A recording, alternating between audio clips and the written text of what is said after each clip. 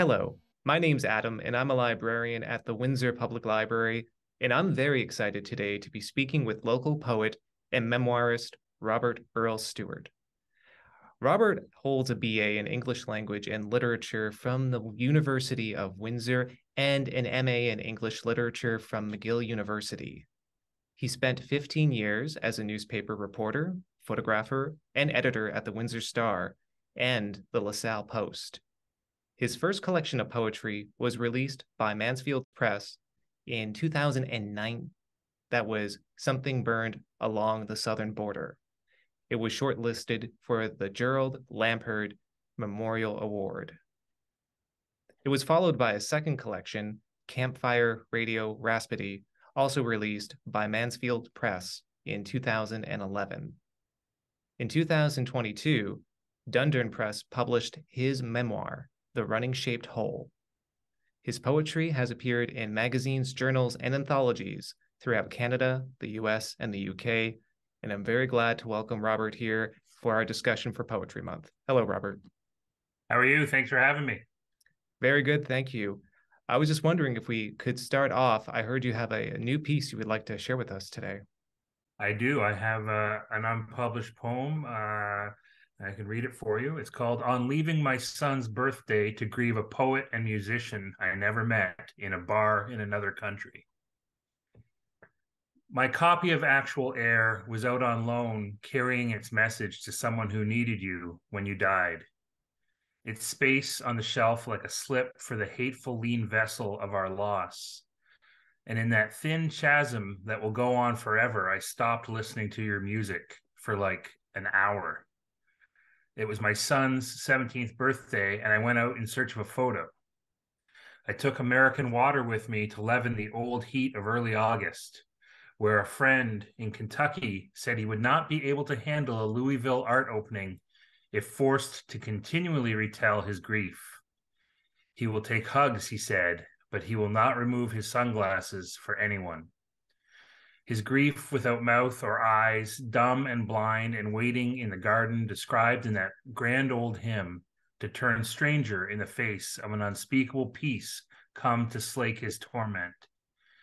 I find two dogs tied to a wrought iron fence in Ford City, a Dogue de Bordeaux and a Rottweiler named Wednesday, waiting for their owner to emerge from an ice cream parlor and share with them from a small chair in the sun, their mouths all the same for a moment and captured in the dark cup of my hands. You'd posted a photo of a dog on a sea grape-lined path down to a beach that day, and I commented that it was beautiful, my favorite from your brief curation, and you said, thank you, and then presumably set to packing for your tour. Tonight, there's an open mic eulogy at a bar in Detroit. I probably wouldn't know anyone there but you. And my firstborn is turning 17. People are coming over for cake and remarks. Your kingdom came and you were all alone, just like in a bar where neither of us belong. I'd rather be alone in my grief and surrounded by the kind of oblivious love that lives in the incense of blown out candles than in a room of strangers flexing their undergrads over you in absentia. Forgive them. They mean well. But we both know you died of this. Thank you, Robert. That was powerful. And I'm assuming, probably correctly, that was about the recently deceased singer, songwriter, and poet David Berman. That is who it is about, yes. I obviously a fan of his poetry and his music. I never met him, but we do have some friends in common mostly through musical circles, actually. And there's I'm often, the death of writers and musicians. Very few have hit me as hard and as personally as that one in a couple of years ago in August.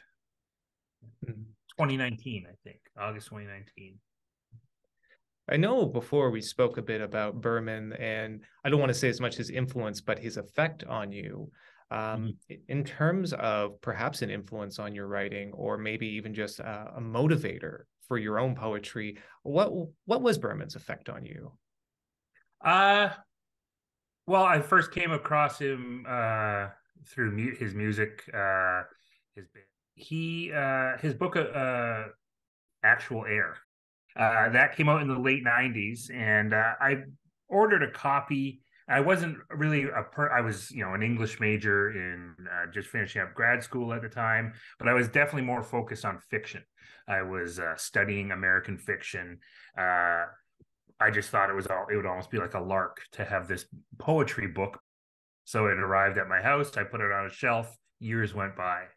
Like, I don't think other than maybe flipping through it and like, interesting. I put it on a shelf because I wasn't a reader of poetry.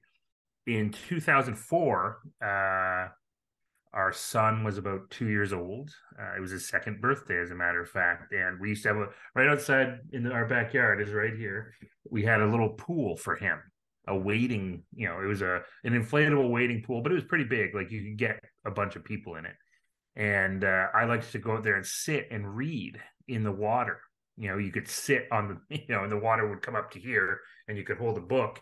And I decided I'm going to read that David Berman poetry book today. And I went out and I was sitting in the pool reading it. And, I'd owned it for probably about 5 years at this point. And the effect that it had was very, there was an immediate affinity to the poetry. Now I was looking at it and I was just kind of reading it and feeling it, and kind of felt like I was almost living it, that it was relating to me in a really direct way. And within minutes, I know it sounds like it is almost literally the definition of inspiration, to be like breathed into.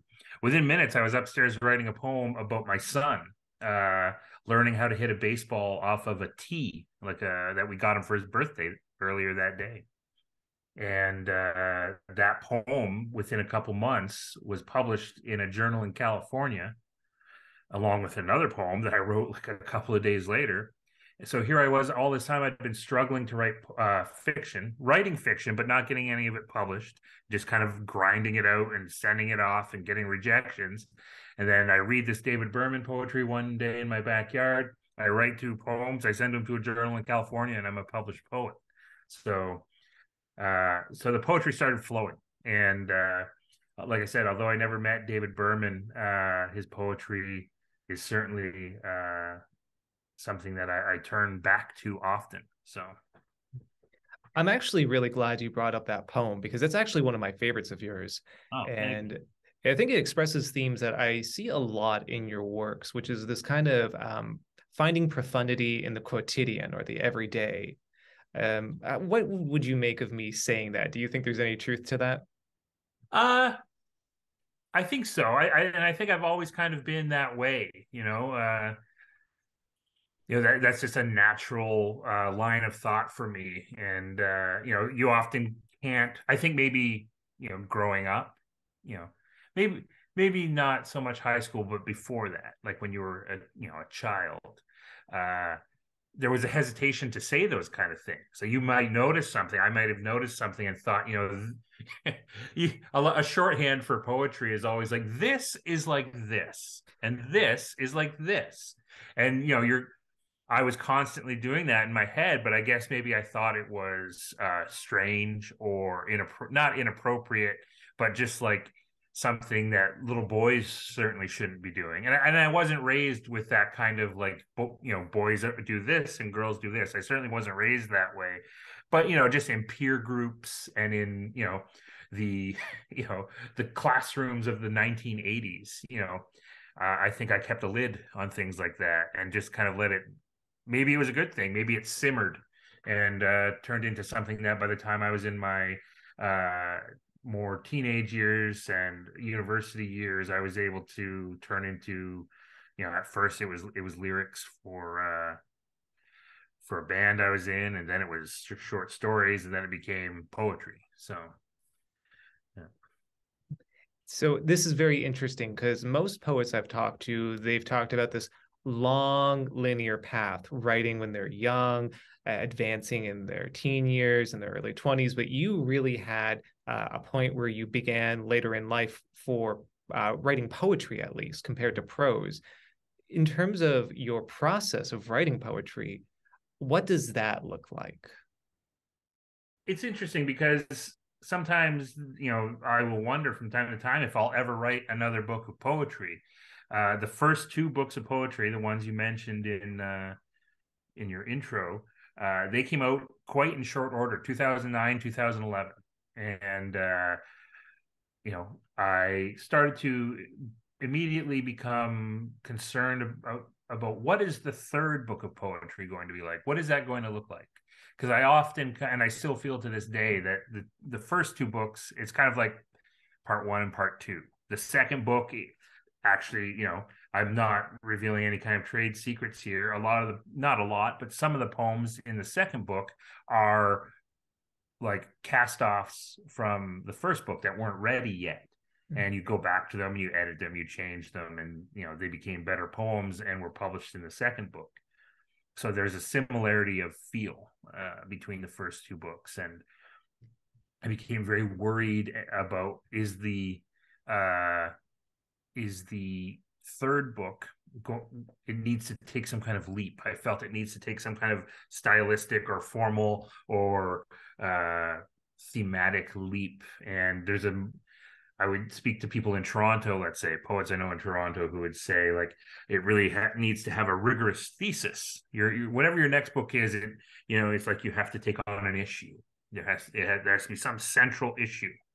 And then I would talk to some other poets that I know, let's say not in Toronto, who would say the next book of poetry is just the next book of poetry. It doesn't, themes will emerge and it'll be what it is. And although I kind of liked the sound of that more, I kind of felt that I needed to do the other one because it seemed more serious. Mm-hmm. And what happened is that the tap that was on, that poetry was pouring out of for several years between, say, 2004 and 2010 or 11, that tap just kind of dried up. And I started writing. I was commissioned to write a memoir by a publisher about which is The Rotting Shaped Hole. And so my focus turned to, first person memoir writing. Now the memoir does discuss poetry, and a lot of what I'm saying right now is in some way in the memoir because it was an important part of of the process from moving from someone who was focused on poetry to someone who is learning how to write a memoir, struggling to write a memoir at times. And that poem I read from a file on my computer. I opened it up and I was looking at it on the screen, and I'm looking in the file, and there's all these poems in this file. There's probably 60, maybe more. And I'm scrolling through looking for the title of that poem, and I'm looking at all these titles of these poems. I'm like, what is that poem? I don't know what that poem is. So I just, in the last 10 minutes, have rediscovered all these poems that have kind of like are, I would say almost none of them are in a finished state. But maybe this is the spark to go back and revisit the poetry, because it's someone just asked me a couple of weeks ago, when is the next book of poetry? And I just laughed and I said, I do not know. Poetry is a finicky thing. You can't just sit down. I can't at least just sit down and decide I'm writing a poem today. Where when I was writing the memoir, I learned that I could just sit down and decide I was writing the memoir. Poetry needs to have that moment where you see, what we just talked about, that sudden connection with a circumstance, or with a snippet of conversation, or with two texts that you've read and made a connection between, and you have that urge to write it down in a small notebook. Well, it's probably a poem, but you got to wait for that moment to happen. So You briefly touched upon it, this difference between writing a memoir or prose and then writing poetry. Can you elaborate on the difference between the two a little bit more? For people, especially who may not know the difference, perhaps they only write one form or the other, or they don't write at all. What does that feel like for you as a creative difference? Poets are often depicted for humor, for comedic value, as sitting alone in cafes, like watching people, and hunched over little notebooks and writing mysteriously. And although there's a lot of kind of romantic cinematic effect there. It's kind of true. um, I I can go to a cafe or sit at a bench in a park and bring my little notebook and bring my pen and maybe bring someone else's book of poetry. Nothing inspires poetry like reading other poetry, and write a poem out in the world. But writing prose, I find, until very recently, I found very difficult to do, other than sitting at home at my desk where I have my computer. I have like all these notebooks and manuscripts and various colored pens. It's a big production for me. It seems to be more like work. Poetry is poetry can almost appear to be indolence, sitting under the tree waiting for inspiration, where for me prose is very work focused. But I can touch on, there is a recently I wrote the first draft of a fiction manuscript, Mm. longhand. uh I have a problem of editing myself too much in the moment, where I'll write a sentence on the computer, and you can just because it's movable type and things like that on the screen, you can just dither around with the same set of words in a paragraph all afternoon and get nowhere. Mm. uh, and I realized that's more like second draft, third draft kind of stuff. Get the bones of the story down. And I've heard this advice for like 30 years. Get the bones of the story down. Don't worry about editing in the moment. And then go back. And that's when you can start worrying about, does this sentence sound right? Does that sentence go with that? And so that's what I did. It's 500. I wrote it out longhand, 519 pages. It took 118 days. And for the first time ever, I set myself deadlines too. Like, I guess I kind of fit into a certain kind of stereotype about writers, is that we're very, I haven't been a very rigorous worker at times. There's lots of things that get in the way of that. But like I said, I've often just not done the work. I do a lot of reading. I'm always thinking about writing, but I had to get down and take some long-standing advice very seriously, and that was, just force yourself to do it. Make yourself a schedule, set yourself deadlines, and stick to them.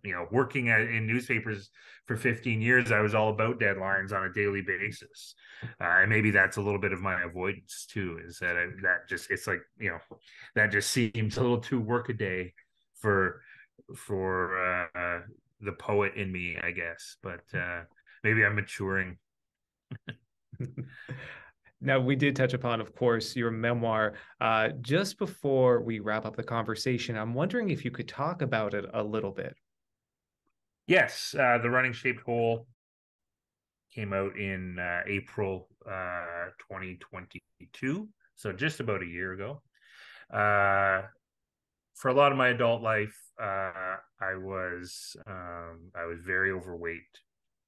At one point, I weighed almost 400 pounds in 2012, when I was at my heaviest, and I was very sick. I was very sick mentally, emotionally, and certainly not in good shape physically. I was immobile. I don't want to make it seem like I couldn't leave the house, but it was a chore. It was hard. It was embarrassing. And I had been an athlete in high school. I was a football player, a baseball player. I was on the swim team. And just all this stuff about writing and sitting and writing and working on a computer, working for 15 years in a newsroom, uh,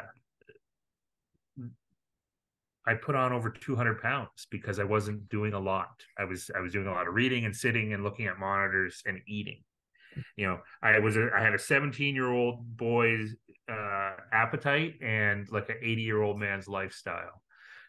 And I let it get out of control. It got, it was controlling everything. And to my surprise, and I think this the surprise of a lot of people, the answer for me was in running, distance running. And I started keeping this running journal. I was taking this Learn to Run clinic at the Running Factory here in Windsor, and one of the pieces of advice they had was keep a journal so of your running and your progress. And so I started doing that, and it was at first very kind of data focused, like this is the date, this is the temperature. I went running for this long, and this is where I went. But being, someone who kind of likes story and relates to the world through story, those journals started having anecdotes in them and thoughts, and it started becoming there was a memoir style to it. And a publisher approached me and said, they were interested in a book on running. Was I interested in my story? And was I interested? And I said, well, I think I'm already kind of writing it in these journals that I'm keeping. So that became the Running Shaped Hole. And I still run. It's not a how-to manual about running. It's a memoir about like I said, there's a lot in it about my years in a band and in living in Montreal and coming back to Windsor, getting married, starting a family. There's a lot in it about mental illness and recovery from alcoholism, and which is a whole part of the story. And I still run today. Like I said, it's not a how-to manual. It's a book about struggling and failing and trying to change and finding peace with yourself. I would certainly say it is. Having read it, it's a very inspiring book.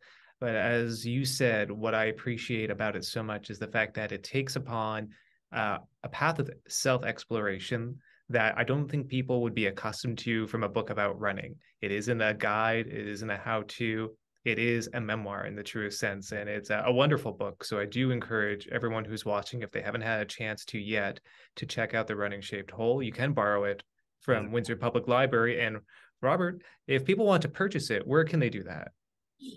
They can purchase it, at local bookstores like Juniper Books, Biblioasis, River Bookshop in Amherstburg, at the mall at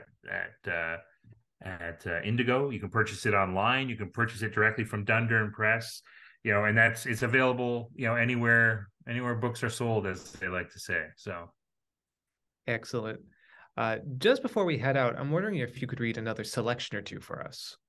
I can. I wish I had the book with the baseball poem right here in front of me. I'd have to run upstairs and grab it. But I do have Campfire Radio Rhapsody here, which was the second book of poetry. And last night I just kind of started leafing through it, wondering, what to read. And I came across this poem. It's kind of about in the early 1970s, before I was born. My parents went backpacking and hitchhiking through Europe, as it was a thing to do, in the 70s. And they had all these photos in a photo album. And I think some of my interest in photography comes from this photo album, but I was obsessed with it as a child. I would sit on the floor and look through this book of photos, and the photos were largely of Switzerland, this particular album, and I was obsessed with it. And years later, following the death of my mother and just looking back, I wrote this poem. The title is Löwendenkmal, which means lion monument. I was conceived in Switzerland. It was the fall of 73 in a hotel at the foot of the Matterhorn. In the lobby, you could buy wooden music box replicas. The paddle wheel turned as Edelweiss played. There are pictures of them hitchhiking. My father has sideburns and Ray-Bans. My mother in her slip in the gloaming room. She looks over her shoulder as she eats something at a small desk. They went there thinking they would never have me. A lion dying in the saddest and most moving piece of rock in the world. A Belgian trucker who sent Christmas cards until one year they stopped. At home, the grass grew imperfectly. Appointment reminders whispered by the phone. These people by the lake and at the airport in Zurich are younger than I am now. The camera these were shot with sits in a cabinet next to a canister in a velvet bag. I spent hours with this album. It was like a memory, like I was in those mountains with them, looking out from the hotel of her stomach. When I see Zermatt, it looks like home. When I see Lucerne, it makes me cry. And I can find quickly one other poem if you think there's still time. Oh, absolutely. Okay. This is one I like to read. It's called A Wind-Aided Fire. Pretend it's 8 o'clock again. No one's dictating anything. The little cassettes sit stacked in their cases. Forget about the boxes of bullets above the bed in the cabin's spare bedroom. Forget about those hunting parties that used to push off from the mooring mast in the prototypes for the flaccid dirigible. Those burgeoning balloonists and their pulleys and ramps, and the little men on bikes who raced around the gondola. And if you can, act like we're in the cold desert, among nose cones and tail sections, pieces for steering, the skeletons of wings. Re-envision the Commodore. Appreciate his loyalty to hangers-on, the polishing of the screw until it's the very curve of resentment. Luxuriate in how this all started with clowns and seltzer and tears. Maybe it all started with tears. The tears were definitely there first, like snail silk in the a priori blackness, spooky and silent as an unplugged theremin. Sometimes it's just too easy to pull it all together like this. Take note of some things. The mass exodus of clowns under cover of a wind-aided fire.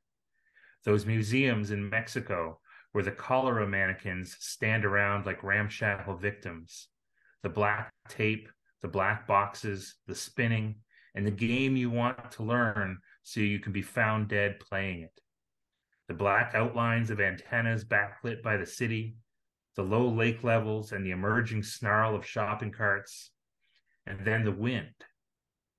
See them on the move, armed with blackjacks and wigs and false mustaches, foreign and uncertain and conscious of their nudity in the halls of the neighborhoods. But patience and the constancy of storm fronts, patience and the palm-bitten nails, patience and the waterborne illness, patience and the lung-engulfing plague. We can laugh. We can all make casts of each other's most private places. We can whip ourselves with the lash of the deafening possible and pretend it's still a couple of hours ago. I just want to thank you so much, Robert, for joining us for this conversation. And I just want to encourage everyone watching to check out Robert's works. You can borrow them from Windsor Public Library and, of course, buy The Running Shaped Hole and his poetry books across bookstores throughout your fair city. So again, Robert, thank you so much for joining us. Thanks for having me, Adam.